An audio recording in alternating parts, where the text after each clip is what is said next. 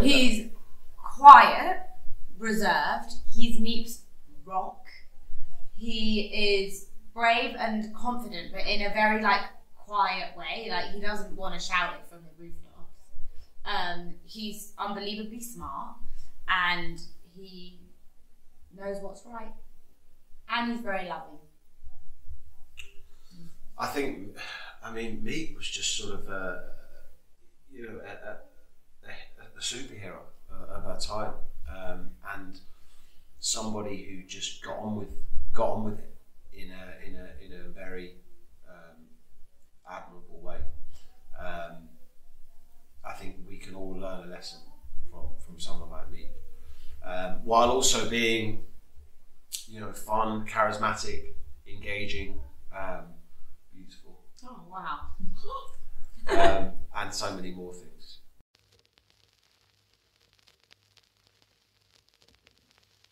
I mean, the truth is, I knew nothing about them. Nothing. I knew a lot about this part of history, and I know about the Franks, but I knew very little about Amsterdam during the war, about the occupation, about the Dutch resistance, and I knew nothing about Miep and Jan. Oh my god, everything. We would get scripts through, and I would call Tony and be like, surely this part they can't be true, they can't have done that, and it always was.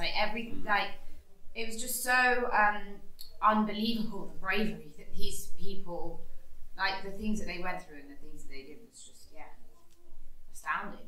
I mean, for me, much the same. It's a part of history you feel like you know so well, and then you realise once you delve into it that there's so much that people are going to learn from watching this, and every day felt like a history lesson, but a fun one, and these people obviously, Anne Frank's such a famous name, and her diaries is so well known across the world, but Miep and Jan, people don't know those names really, and I'm excited for a wider audience to get to know these people.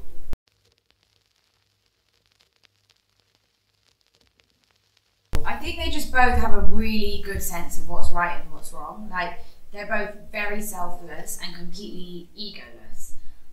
They also really, really loved each other, and I don't think that a marriage would have been able to sustain what these two people went through if they didn't have that kind of really strong base that they had. They were honest with each other. I mean, Yeah, and just a great sense of courage. In what would have been a very trying time, and they stuck together. And I think it's what they did. They hid 9 people in their house in the annex, and were doing all sorts of things all over the streets of Amsterdam as well. They couldn't have done without one another. I think that's sort of what we learn as you go on. You sort of think, okay, they did both. They did know each other. It was Miep's idea. Miep chose to do it, and without hesitation accepted Otto Frank and his family, and then the Van Pels and Pfeffer, and then Jan supported and did his bit. Yeah, they both stood for the same thing. They have the same morals. Yeah, and also like the other, Beck, and like there were so many people involved, who subsidiary characters in our show who all were doing amazing. Like Beck was doing, and Kugler and Kleiman and people all over Amsterdam, really, because Amsterdam, because of the occupation, it was like you either take action or you're a passive bystander. So you're either in the resistance and you're hiding Jews and you're doing something about this, or you're a passive bystander. And you see over the course of the show, I mean, you've seen it, we have a character that's introduced of Tess who is showing that kind of the road you go down if you are a passive bystander.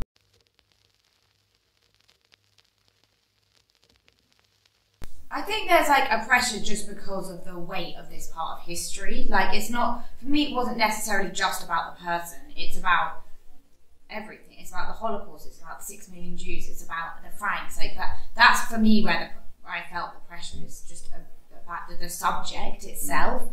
And in terms of, creating a character, for me, it's the same process, whether the person's real or whether they aren't. Of course, there's probably more research to draw on if the person is a real person, but it ends up being the same process. And I think you can't let that pressure get to you too much, because I think it can be damaging. Also, it was important also for me to always remember that Miep never wanted to be put on a pedestal. She never wanted to be called a hero. That was her mantra till the day she died. So I think it made it maybe a little bit easier in the fact that I knew that she wanted us all to see a bit of ourselves in her. I mean, much the same. I think you approach all characters are the same. You know, I think when you're playing somebody, you know, a history like this, there's a due diligence that you have to do, and you've got to do the research, and there is an added weight to it. But essentially, it's about being truthful. It's about being honest. It's about trying to bring the person to life in a way that's engaging and for the audience. And also, there was very little known about Jan, really. So there was an opportunity for me to put my own stamp on it a little bit. There's some imagery and photographs of him that after the war he didn't want to speak. He didn't want to discuss it. I think that was the same for many people who were involved in the resistance of World War II. So yeah, it was an opportunity to just put my own stamp on it.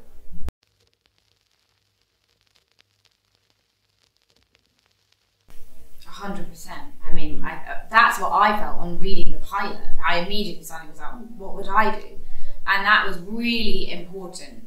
And that was kind of Tony and Joan's, that was their mantra from the beginning until the end. Like, if we're gonna retell this part of history, it needs to be in a new and fresh way, and it needs to make people think about themselves and their own situations. That's why the show has this kind of modern tone to it, so you don't feel separated from it like you often can with period shows.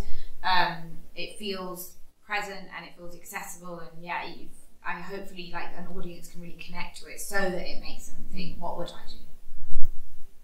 Yeah, I agree. I think we've tried to, across the board, we've tried to make this show sort of relatable and fresh, and hopefully people can sort of see themselves in these characters and relate to these people.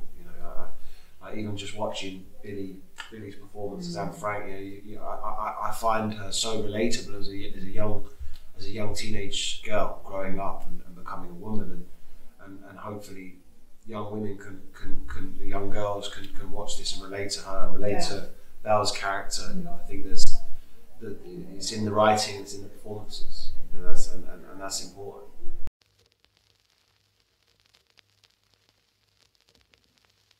I mean, you've never seen anything like this. You've seen this story, you've seen Anne's story told from the perspective behind the door, in the annex, and this is on the streets of Amsterdam. This is a whole different thing. You're seeing people growing up, falling in love, getting married, the day-to-day issues and bickering within a relationship. Doing the washing, buying the shopping. In amongst this great sort of thing that's going on, this horrible scenario that these people are in. So I think people are going to be very surprised. I don't think anybody, we're not treading old ground here. This is a new, fresh tale, and I think people are going to learn something.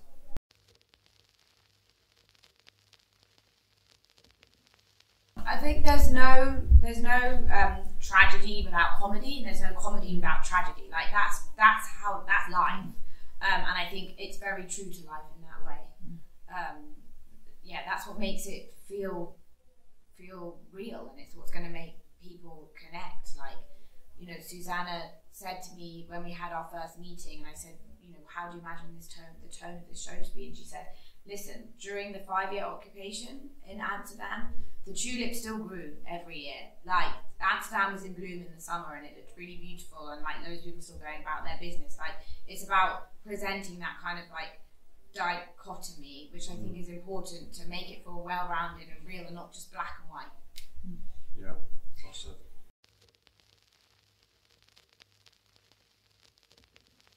I think we just want people to reflect and be inspired, and as we said before, just think, what would I do? And to hopefully, you know, make the right decision and everyone to be a better person. Yeah, but also what you said earlier, like, you know, it's interesting about not being passive.